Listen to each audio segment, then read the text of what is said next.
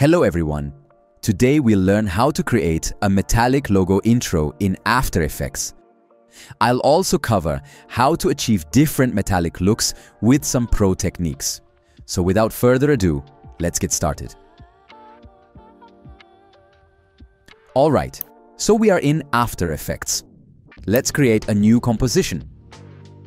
You can see the composition settings on the screen. Next, I select the text tool to write something. You can use your logo if you want. For reference, I am using this font. Now I pre-compose this layer and name it Logo. Next, I add a texture image, which you can download from the link in the description below. After that, I add it to the timeline and pre-compose this layer as well, naming it Texture. If you can't find the matte options, click the toggle button. Then change its matte to Logo. Next, import another image. It's a reflection image. Add it to the timeline.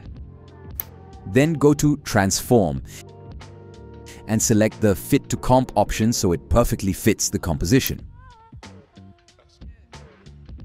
Pre-compose this layer as well and name it Reflection Map. Then change its matte to Logo. Go to this composition and search for an effect called Motion Tile. Apply it to this layer and let's check the settings. First, change the output width to 200. Then click on the Mirror Edge option. Now, change the X value of the tile center to make it move seamlessly. To do this, first add a keyframe on the tile center. Then move the time indicator and change the value to 500. Let's see the preview.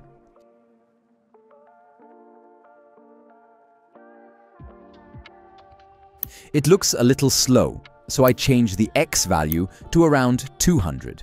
This will slightly increase the moving speed. After that, search for the Gaussian blur effect and apply it to this layer. Change the blurriness value to 30. Go back to the main composition and search for an effect called CC Glass. Apply it to the reflection layer and let's check its settings. Under Surface, first change the bump map to Logo. Then change softness to 15. Set height to 50. Change displacement to -500. Now our text is already looking metallic. Next, change the reflection layer's blending mode to hard light. Duplicate this layer and change its blending mode to screen. This will make the logo shine. Select all layers and pre-compose them, naming it Final. Then go to Effect, Perspective and select Bevel Alpha and change the edge thickness to 7. This effect gives our logo a nice depth feel. Now, add a new adjustment layer. Then search for an effect called Noise. Apply it to this layer and change the noise value to 10. This adds nice small details and makes the logo look natural. You can increase the value if you want. Next, add a new solid layer. This will be our background. Place it below the other layers. Search for an effect called Gradient Ramp and apply it to the background layer. Click on Swap Colors and change the white color to cyan. For accuracy, use this color code shown on the screen. Then, change the ramp linear to radial ramp and adjust the position of the color points. Next, import a background image and add it to the timeline above the background layer. Change its blending mode to linear burn to achieve this look. Then, go to Layer Styles and choose Drop Shadow. Open the Drop Shadow settings. Change the distance to around 25 and size to around 10 to create a realistic shadow. Let's see the preview. That's looking good. Now, let me show you how to change the metal color.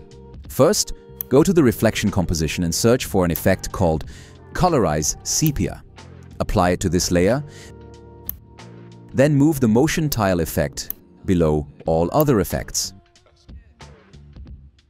Go back to the main composition and see how it looks. Now, it looks like gold and gives a luxurious feel. After that, I add a new solid layer with a black color, and I animate its opacity values to create a fade-in and fade-out effect. And that's how you can create a metallic logo intro in After Effects. If you enjoyed this video and want to support the channel, consider buying me a coffee. Your support makes a big difference and helps me keep creating awesome content. Thanks for watching. See you in the next video.